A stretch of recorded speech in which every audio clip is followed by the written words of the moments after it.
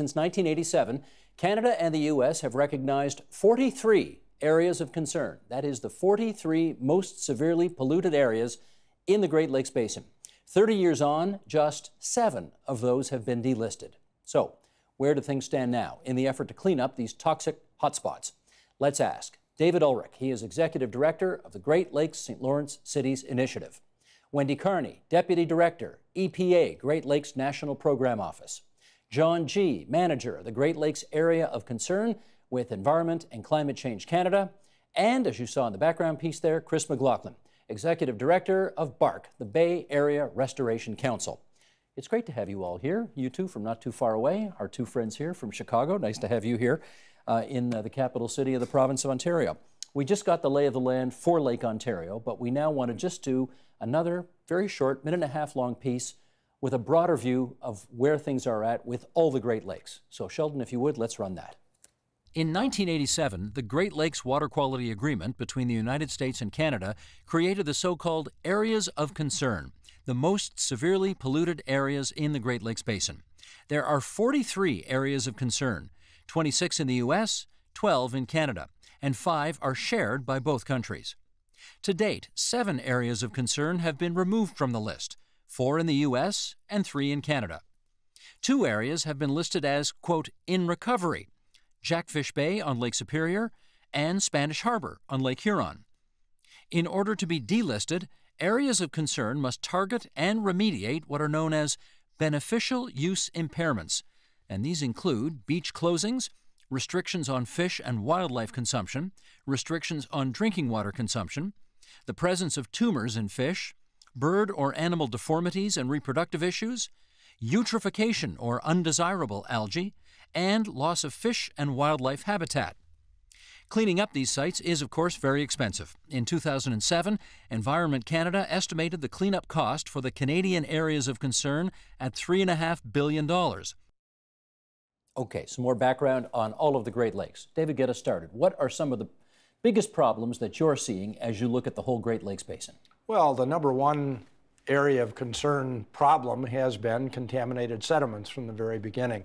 With industrial discharges over many, many years, a lot of contaminants, particularly PCBs, polychlorinated biphenyls, have wound up in those sediments. It's a very expensive process. There was a lot of resistance to it at the outset as well, people saying, you're only going to make it worse by digging it up, and they were thinking about mechanical dredging. But hydraulic dredging, which is like a big vacuum cleaner, was developed relatively quickly, and slowly but surely we were able to demonstrate that you can remove these sediments effectively without contaminating the water column. It's expensive, and that has been the biggest hurdle all along. That has been one of the biggest ones. Combined sewer overflows from municipalities is a big one. A lot of the habitat has been degraded. Those are some of the serious problems. Let me do a follow-up on the chemicals. The chemicals that are in the water because of overflow from industrial use, have they been there, some of them, for 100 years? Oh, yeah, easily. The steel industry on southeast side of Chicago and northwest Indiana has been there since before 1900, and they just built up and built up and built up over the years, and nothing had been done about them. And they slowly seeped out into the lakes as well. And they never go away, do they? No, they don't.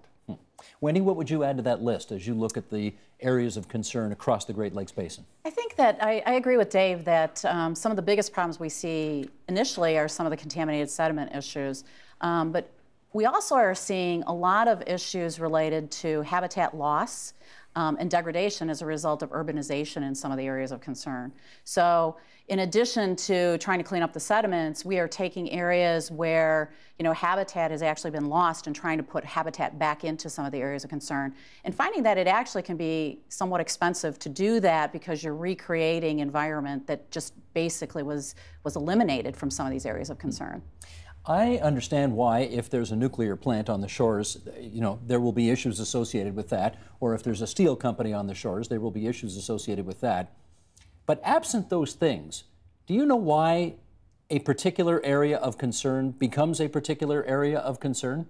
Is there something endemic to that area that makes it so?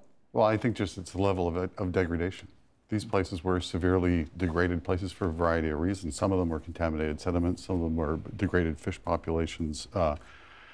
algae and so on in the water. You know, it depended on the area because some sites like Hamilton were, you know, heavily industrialized. Toronto was highly urbanized, and then our northern AOCs, it was, you know, pulp and paper mills. They, you know, I can remember as a kid traveling to Expo 67, you could smell Cornwall before you could see it, and it was really the pulp and paper. Those were big and obvious problems. Well, you know, I'm from Hamilton, as are you, Cam. We used to have a joke when I was growing up in Hamilton, which is I would never want to live in a city where I couldn't see the air I was breathing.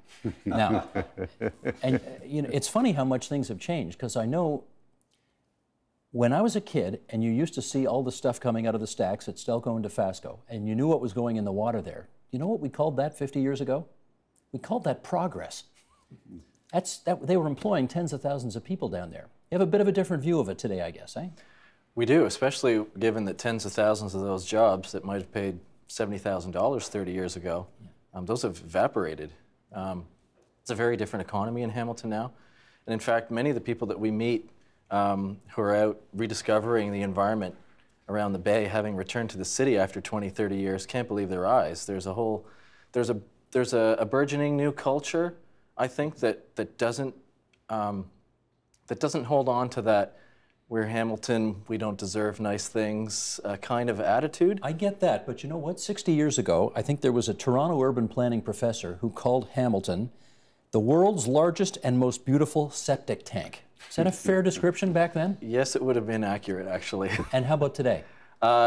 Completely turned around, in fact. I had a committee member one time at a meeting say that our job at BARC is not to cheerlead for the municipal government, for example. And I said, Hamilton Water has great leadership, lots of great progressive ideas.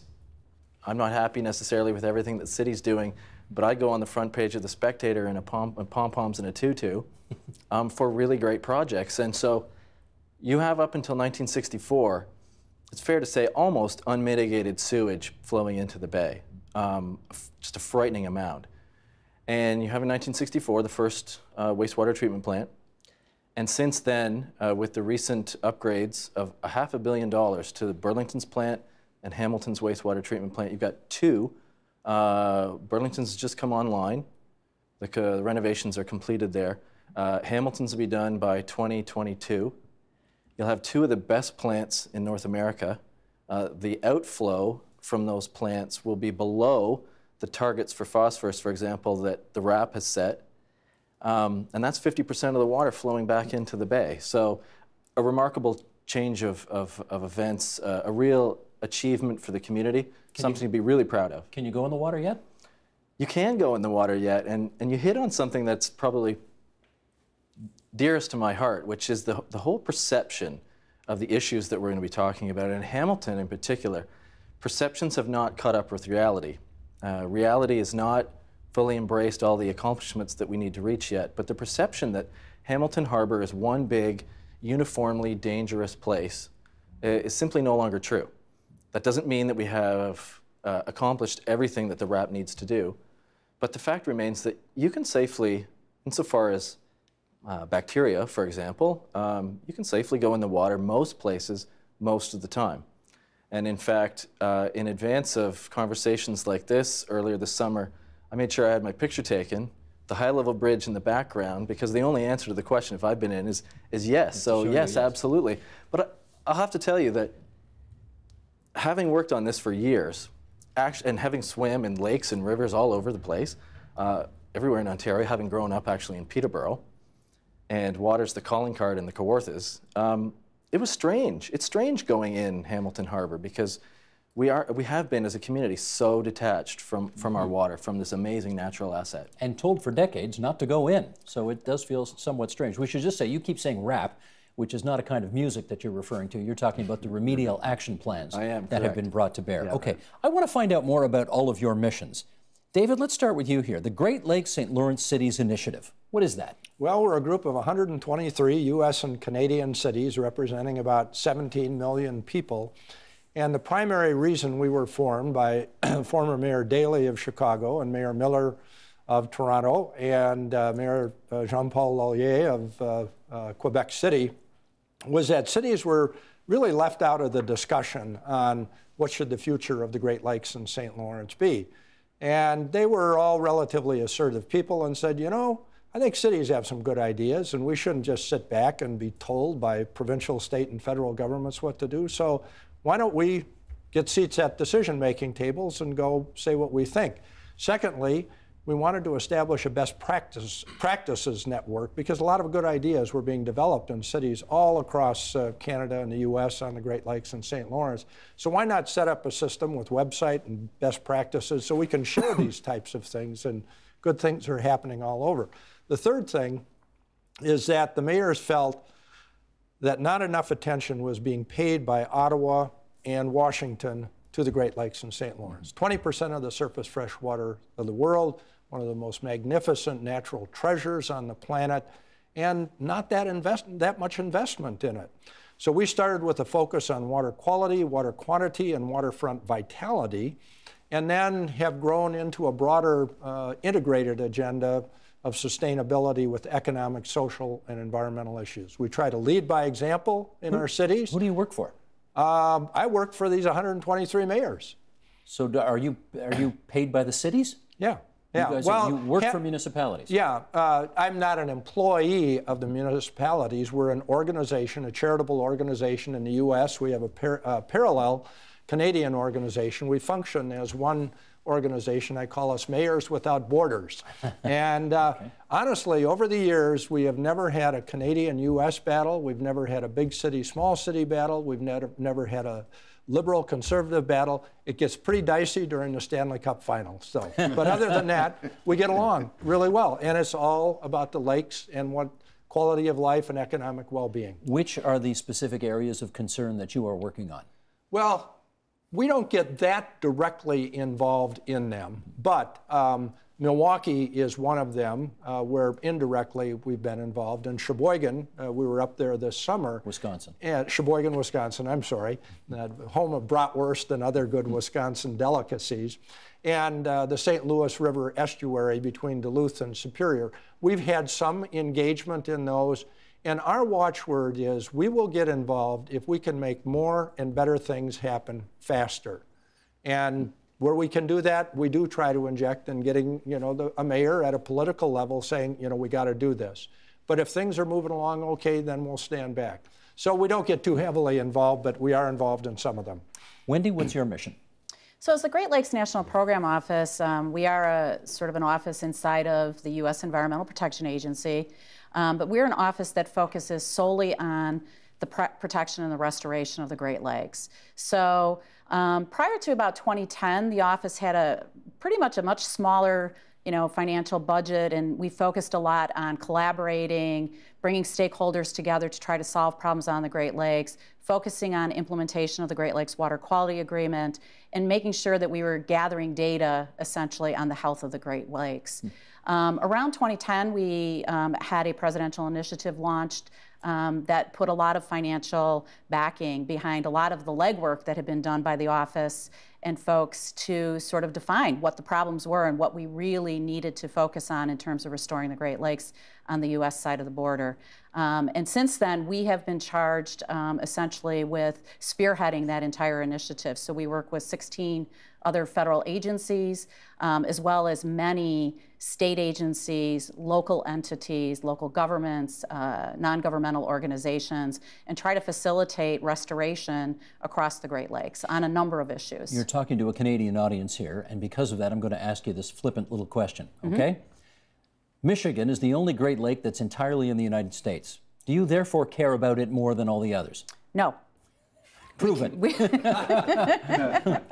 Prove it. Okay, so we have many Great Lakes areas of concern, for example, that we have essentially put lots of money into. So just this last year, we've put about $18 million into the Clinton River area of concern to actually work on a number of habitat restoration projects. Where is that, the Clinton River? That is on Lake Erie. Okay.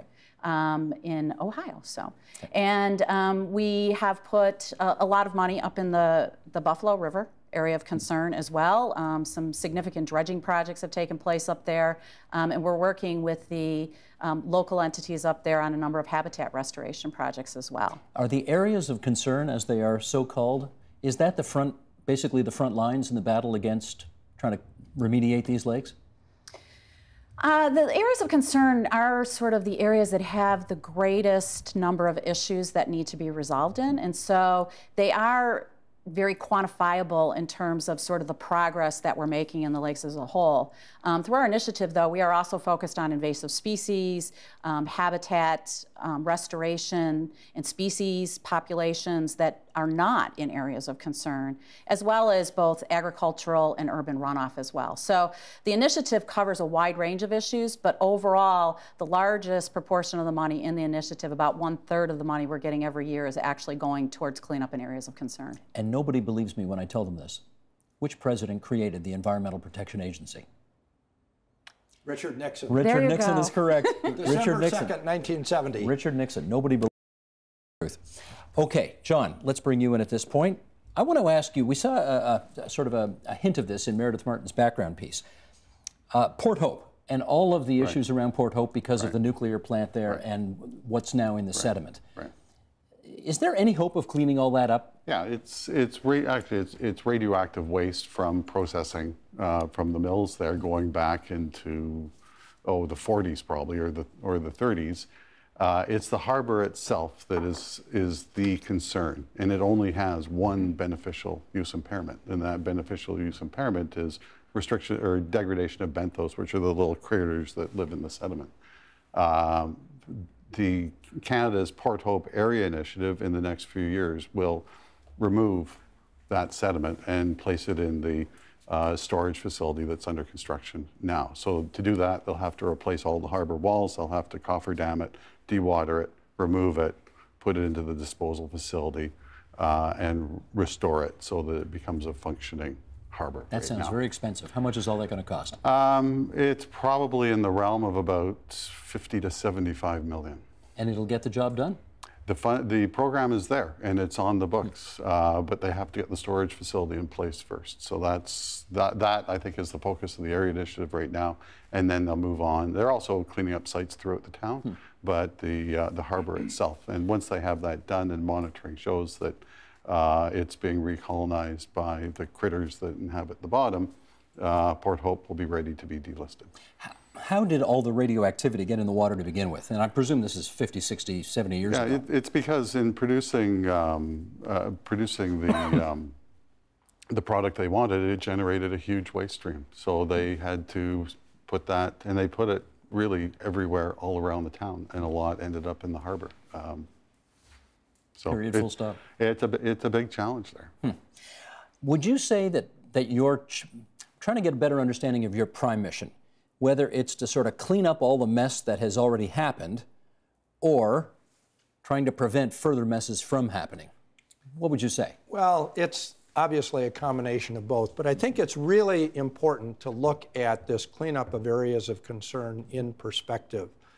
Going back to, you mentioned the creation of the Environmental Protection Agency on the U.S. side, and I know in Canada as well, is when the full range of environmental laws were being passed. That was all designed to stop the bleeding. Let's not make it worse than it already is. And that was a big challenge in and of itself. And then in the early 80s and ultimately in the 87 revisions to the Water Quality Agreement, people realized, wait a minute, we got to go back and undo some of the things that we have done before. And the whole theory behind the areas of concern was that the Great Lakes are massive. You got to start somewhere. So you set priorities in the most contaminated areas. Let's concentrate our efforts on that. It's taken much longer than anybody would have liked. Nothing like this had been done before. Why has it taken so much longer? Well, because this hadn't been done before. Nobody knew how to do it, and there wasn't the money to do it. So there wasn't the money to do it. To my head, sounds like lack of commitment by political decision makers. Well, that's part of it, yeah. And I don't think anyone had any idea of what the magnitude of the task was, because things like this had not been done before. And as they got into it, and there wasn't like a liability system that was set up like under these regulatory laws where this company has to stop that pollution by this amount of time. This didn't really make anybody do anything. EPA, Environment Canada, others had to go out and say, this is a problem, let's all get together and try to solve it. Well, who's going to start putting money on the table to do that? It was a very, very difficult process. And as Wendy mentioned, on the U.S. side, it wasn't until 2002 we had something called the Legacy Act, and that was an infusion of money. But then in 2010, to the tune of $300 million a year, that's a real game changer. Then you can go out and not only do things directly yourself, you can leverage other money. So I know it would have been greater to have done it faster, but there are good reasons why it didn't happen. And let me do one more follow-up here with Chris, and that is on hearkening back to that video. You're trying to create this containment area where you want to hopefully have all of the pollution in that area, making everything around it more pristine. Where's that at right now? So just to be clear, BARC is a community organization where the public interest involved in the restoration of the harbor. The Randall Reef project you referred to is actually John's baby. The federal government is the lead project. We're not actually one of the actors in the project itself.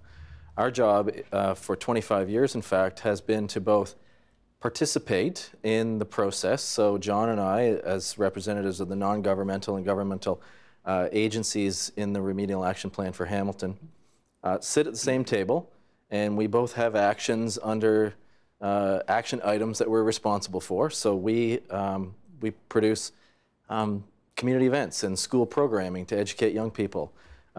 John helps pay for wastewater treatment plants, for example. So we both have a role to play, and we come at it from different angles like that. John, let me follow up with you then. Which you described it in the video, which is why I went to you first. Right. But of Randall course, Reef. it's your program. Yeah. Tell us what stage that's at right now. Well, Randall Reef is now under construction. Construction started fall of 2015. This past spring, we started actual construction of the main containment facility. Basically, it's a three-stage job. Build a 6-hectare double-walled engineered containment facility. Stage 2 is dredge all the contaminated sediments surrounding it into it.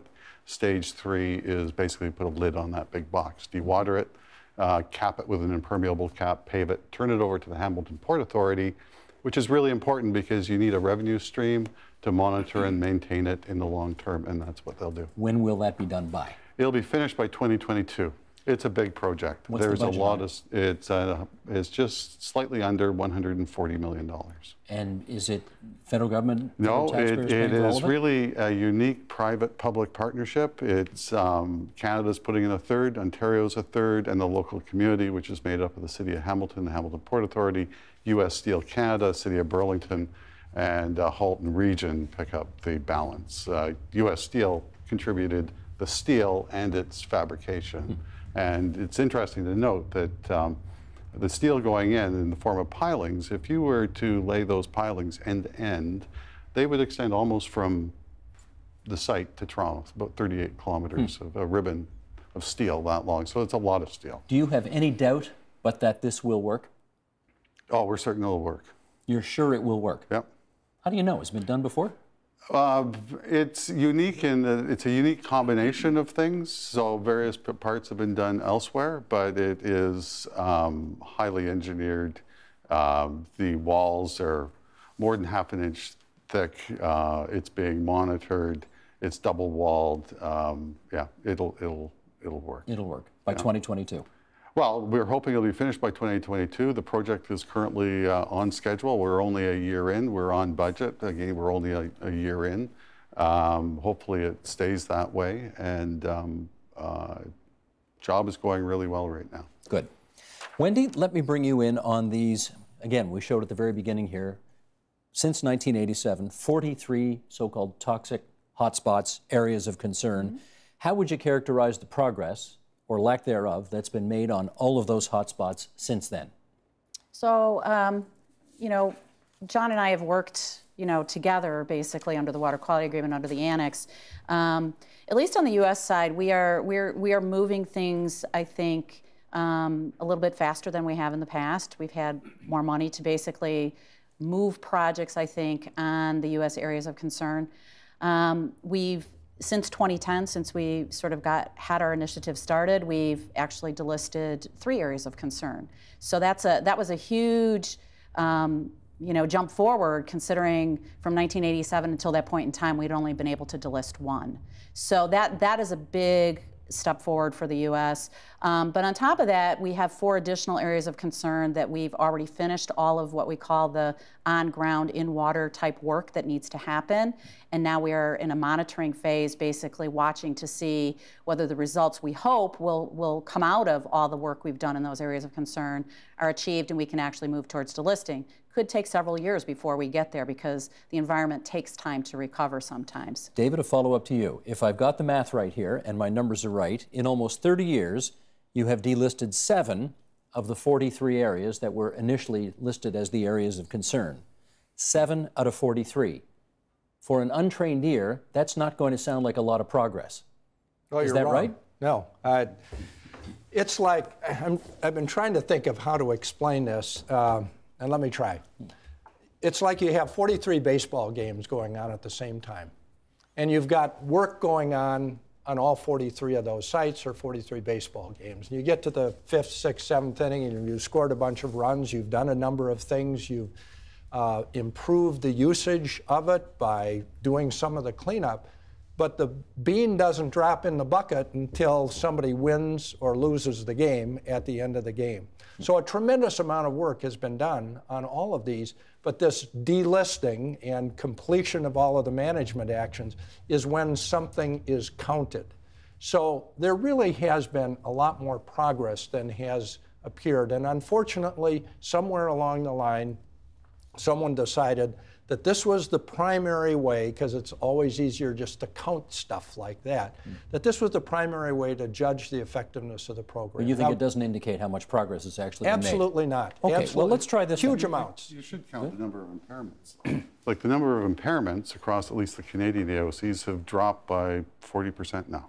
Over what period of time? Well, in the beginning, there was about 145, 100, whatever. There's 65 have been declared not impaired. 81 remain, whatever that adds up to as a total. So that's where we are now. There's another 20 where we have to make a decision one way or the other. But those 65 came at a large effort and represent a real improvement. Okay. Well, last week, a joint progress report on the Great Lakes was released by both of our countries. And here's some of the highlights. Let me just read this. Since 2012, the United States has delisted 3 areas of concern: Presqu'Île, Deer Lake, and White Lake. It has completed actions at 4 areas of concern: Sheboygan Harbor, Waukegan Harbor, Ashtabula River, and St. Clair River, and will complete actions at River Raisin by November. Canada's list is a little shorter. We have apparently completed actions at Nipigon Bay on the north shore of Lake Superior this year. What do you think, John, accounts for the success that you've had since the last progress report, which I think was 4 years ago? Accounts for the success? Well, we've moved forward on really BOIs across the board. 10 have been removed in that 3-year period, so that's progress in itself. And there's probably another dozen or so that'll come up for removal in the next 18 months or so. But I guess, I'm seeing lots of success on the American side of the border, and I'm not seeing much success on the Canadian side. Well, I don't think it gives you the true story just to count delisted AOCs. Right? And I think I agree with John. I mean, sometimes, you're comparing an apple and an orange when you just do the counting and you just look at the numbers. You have to kind of actually compare what the size and the magnitude of the problems are in each individual AOC. They're all unique. They take different types of actions, basically, to get to that end. Some areas of concern might have 2 or 3 beneficial use impairments, and you can kind of achieve that completion of the work maybe a little bit quicker, for example. Others, you could be talking about, we have areas of concern in the United States where all 14 beneficial uses exist. We're still working on them. That doesn't mean we're not working on them. They're not in my count, but we are working on them, where we're investing money, we're dredging sediments, we're doing habitat restoration. So I think there's a bigger story here than just the numbers. I think the numbers in and of themselves show progress because they show both the U.S. and Canada sort of accelerating their efforts, particularly since this new water quality agreement came into place. But I think the real story is behind all the work that's going on in all the AOCs, and the beneficial use impairments do, to a certain extent, kind of tell that story a little bit better. So the fact that you're continuing to remove beneficial use impairments, it means that you're actually making progress in AOCs, areas of concern, where you're not necessarily achieving that end counting point, where you've completed all the work or you're actually getting to delisting. Gotcha. Chris. Yeah, I guess I just, our job at BARC, the organization came out of the initial citizens movement in the north end of Hamilton 45 years ago. The first people to look out their window into the bay at the dumping and the pollution and said enough is enough. Our job is not to, we have an interesting role actually. Our job is not to apologize for the numbers that you've been given. I see our job as an honest broker of information, communications, a vehicle for communications to the community that's non-governmental. And I would agree, in large part, what this discussion highlights is the difficulty in explaining the complexity of the task to the general public, which may or may not dip their minds into these issues very often. They see highlights, like you've just suggested. It's difficult because this is, all of these remedial action plans and recovery of these areas are works in progress. And I think they're a lot more complex, 2 steps forward, 1 step back. And not that we apologize for those things, but we have to give the process enough grace to allow elected officials, for example, to fund experiments in policy and to make some mistakes, to spend more than seems reasonable to the untrained eye, perhaps. Because I think as you pointed out, David, from the very beginning, these were not seen as nearly as complex. Certainly, speaking for Hamilton Harbor, the Randall Reef project started out 1988. two orders of magnitude smaller than it ended up being. Yeah. Like I said in the video, we're talking 3 professional hockey arenas being in terms of the volume of material that we're dealing with there. And going back to the late 1980s, we had no idea that there was that much material there. So as we go along, and really I think the Great Lakes Agreement between the 2 countries, as it's evolved and recognized through new science and new policy tools, the Remedial Action Plan itself is a policy innovation, recognizing new realities. Okay, let me jump in here because with time running out, I do want to, you're all in town obviously for this Great Lakes Forum that's happening down at Exhibition Place in the Allstream Center, and I just want to play a little tape from this because the very first area of concern apparently to be removed from the list was here in Canada. It's about 2 hours north of the studio, Collingwood Harbour. Gail Krantzberg, who's now at McMaster University, was apparently a major player in the restoration of Collingwood Harbour. And TVO host Nam Kiwanuka was down at the Allstream Center for the Great Lakes Public Forum. She interviewed Gail about those efforts, and we want to play just a snippet of that conversation now. Sheldon, please. Why do you think the program to delist Collingwood was so successful? Well, Collingwood is a very special place. First of all, there's a passion in the people in Collingwood. They believe they live on they do believe and they do live on the pristine waters of Georgian Bay. They have a beautiful harbor. They've got Blue Mountain behind them. Boaters in the middle of the summer go skiing at lunchtime, and it's just a beautiful place. And it was not on their agenda to be a toxic hotspot. It just, they were stunned by it, startled by it, and anything they could do to make that vision of a healthy, thriving community come to life, they were dedicated to doing that. So everybody in town got to know that we are working collaboratively to make the harbor healthy. So they were connected to the place. Town council, we had the mayor as one of the citizens sitting around the table saying, what is it that we're going to do? We had radio shows in the newspapers. We were always had a voice out telling people how they can get involved, how they can help, what they can do individually, how they can help us bring the harbor back to life. And it was a success because everybody got engaged and everybody wanted to make the harbor great. It's a big deal to be delisted because since 1987, only 3 areas of concern have been delisted in Canada. Why so few sites delisted? There's a few reasons for that. In some situations, the degree of degradation has been going on for a very long time. Huge industrial facilities needing hundreds of millions of dollars, and that money is hard to find. In some of the communities, they just weren't engaged. There are much smaller and simpler problems to solve than we had in Collingwood, but the citizens are not involved, and there's no sense of vision or passion. So you need the leadership, you need the passion, you need the communication. You also, ideally, don't have to spend billions of dollars on infrastructure, which is what we have to do in the City of Toronto, for example. The City of Toronto and region is an area of concern, but the amount of investment and time is just going to be much longer. If there's one thing that we have really learned this week, I think, and David, I'll bring you in on this, we take the Great Lakes for granted. And I hear it in that answer there, and you probably all see it in your work as well, the importance of community engagement in order to get decision makers to move. How key is that? Absolutely essential. And in fact, I can still remember Mayor Daley saying, we take these lakes for granted. And we cannot do that. And that's one of the things, as Gail mentioned, on the community involvement and the mayor being at the table there. They are there interacting with the community, being held accountable by the community, being part of enjoying the resource, and getting that kind of engagement, I think, really works well. So my follow-up to Chris then is, how do you make that happen? Not easily, that's for sure. There's certainly a mountain of perception to overcome.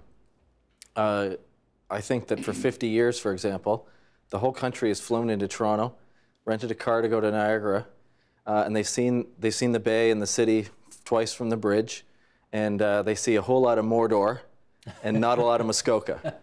But a lot of Muskoka exists. When you get back up into the West End, into Cootes Paradise Marsh. That's in Hamilton you're talking. In Hamilton, yeah. The harbor and the bay, the marsh. Part of I think really the big challenge is reconnecting people. That physically and subsequently psychologically, the community was cut off from the bay. A deliberate decision was made to replace those low-lying coastal wetlands on what is with industry on the South Shore, and steel mills went where there was once wildlife. And following that, literally a chain-link fence went up from the West End to in the West End to the east, and the community was cut off, literally and figuratively. I think that over generations that had a huge psychological effect. And so a lot of our work in terms of having workshops and community events to celebrate success, re-engage people, get people literally in the marsh planting cattails, for example, which is a highly satisfying exercise in community building. We also go out into the community. We teach, our programs in schools reach thousands of kids every year, and I think that you alluded earlier to the fact that this is going to take a long time to fix these problems, because the problems took a long time to create. Took a long time to create. Let's throw some more numbers up here just in hopes of painting a broader picture here. In 2007, Sheldon, I'm on page 6 now. Follow me here with board number 3. In 2007, Environment Canada estimated cleanup costs for all the Canadian areas of concern at $3.5 billion. In a section of the report called Inadequate Funding, in the Environmental Commissioner of Ontario's annual report from a couple of years ago, here's what we learned. The Canada-Ontario Great Lakes Action Plan only has an annual budget of $9.3 million. It also noted that this budget does not include provincial investments in infrastructure for water and wastewater, or the funds dedicated specifically to the Hamilton Harbour area of concern. I know we have no politicians sitting at this table, but I've got to ask anyway. John, come on in here. Are we inadequately funding the job? Well, the $9 million, I think, is the provincial contribution. The Canada's Great Lakes Action Plan is currently $8 million per year ongoing, but that's only a small piece of the puzzle. That largely facilitates community involvement, RAP offices, ecological restoration, and so on. In all of the Canadian AOCs, to date, the expenditure on wastewater upgrades has been about $1.4 billion. The investment in sediment remediation is close to 200 million. If you add up all the ecological restoration projects, that's in around 150 million or so. So those numbers are just a small slice, but it's a much bigger expenditure there, and more to come. Here's the follow-up question. Obviously, for this to work, your country and our country have to work extremely well together. Otherwise, we're just sort of spitting into the wind. Level with us here. How well do you and your Canadian counterparts work? Extremely well. No, really. No, I really want to know that. Except during the Stanley Cup finals. Except during the finals. All right. I'm absolutely, totally honest. Within our organization, we have never had a Canadian-U.S. standoff on things. And I've worked closely with Canadians for the last 30 years, and in some respects, I work better with them than some other people from the U.S. Oh, do tell. Yeah. Well, I asked the question because today at the Great Lakes Public Forum, which you are all in town to participate in, Chuck Lawson from the International Joint Commission said, "I don't think there is very much coordination between these shared areas of concern." That's what he said. He's on the record with his name. Well, it's very interesting because I, this morning, communicated with an individual who works for EPA down in the Detroit area, and she said that she believes that the coordination on the Detroit River area between the U.S. and the Canadian side is excellent. Wendy, what's your experience? My experience is that we actually do more coordination, and we actually responded to his remark as part of the forum as well. But we have an agreement in place between the U.S. and Canada on how we're going to coordinate in those areas of concern that are considered binational, where they're jointly owned basically by the U.S. and Canada. And, I think that the process works pretty well. There is a binational public advisory committee basically for each one of those areas of concern, where people from Canada and the U.S. jointly as a community are kind of working through the issues in their area of concern and working with us jointly as agencies in trying to move those actions forward. But is the race on in some respects? I mean, do you kind of informally think to yourself, I want my American side areas of concern off the list before the Canadian side? That's not the way we work it in the U.S. at all. No, we have, for us, the key for moving money to an area of concern is that the area of concern is ready for it. So our message has been, get ready.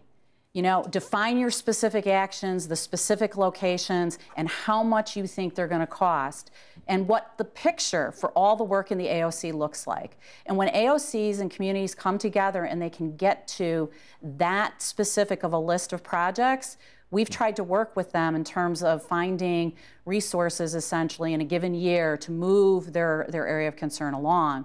We have area of concerns that are in sort of different stages. A lot of them did the work in their remedial action plans, but they weren't very specific about, okay, we need 5 acres of wetland restored here, we need sediments dredged in this location. So keeping in mind that the area of concerns are geographically large. They cover a large area. You might be doing, 5, 6, 7, 8, 9, 10 projects in different locations within the area of concern to actually get to those end goals. Gotcha. Chris, I got a half a minute left. I want to give it to you. I think I remember it was a little more than 40 years ago when George Kerr was the environment minister in Ontario, and he lost a bet and he had to go swim in Hamilton Bay because he wanted to show everybody how clean it was. I don't think it was a great experience for him. But I do want to know when you think Hamilton Harbor will be swimmable, drinkable, and fishable again. So drinkable, we get our water from Lake Ontario. So we're already there on that one. We're there on that one. Fishable is more up in the air. Studies are ongoing about the health of the fish. There are numerous invasive species that are causing issues with the restoration of the native fish populations. And in terms of swimming, this is really the bee in my bonnet. I want to repeat, you can safely go in Hamilton Harbor in many places most of the time. The big problem are the 2 artificial beaches, unfortunately. They're not created by Mother Nature. They don't have the water circulation to remove the bacteria that prevents people from going in. So that's an ongoing issue right now. And unfortunately, it's creating one of those perception issues about swimming in the bay. Gotcha. Well, hopefully we've done something over the past hour to talk more about facts than perception, and I want to thank all 4 of you for sparing some time away from the Great Lakes Public Forum to come to our studios here at Yonge and Eglinton and fill us in. Thanks, everybody. Thank you. Thank you. Thank you.